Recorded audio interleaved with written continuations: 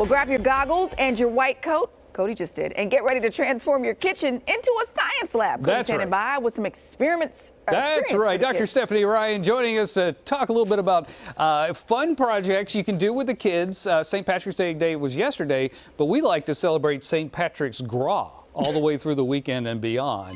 Hi, Dr. Stephanie. How are you? Cody, I'm great. Oh, what are we going to do today? I love you doing your projects. I have some fun St. Patrick's Day projects, and because it's the day after, you might even be able to get these materials on sale.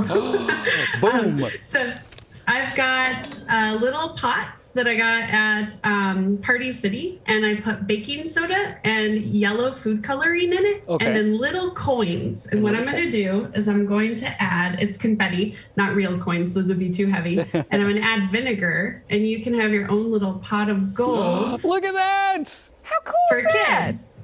The kids would go insane for that. That is so fun. It's super fun, yeah. And then I've got this one. I already put it together. It's kind of like a lava lamp like we've done before. Except this time I used baby oil, so it's clear so you can see it better. And it has the water down here is mixed with washable green paint.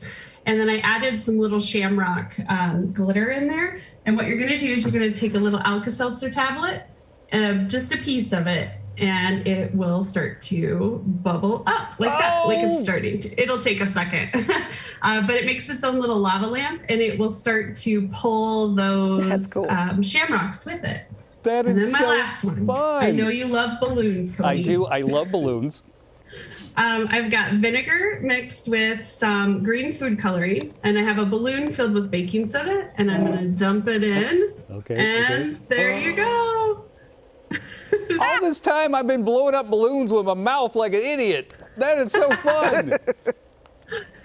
That is so great. You could have been using science all along. Exactly. Hey, your website, you got tons of fun things in there for people to learn all sorts of things about chemistry and all sorts of things. So what is your website and how can they can find you?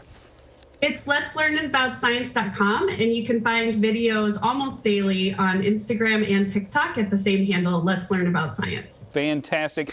Is the lava lamp still bubbling, or is it done bubbling? It looks like it stopped. This one is a little old. I've been using it a few times for a few demonstrations, so it may have stopped because of that. Thank you, Dr. Stephanie. We appreciate you.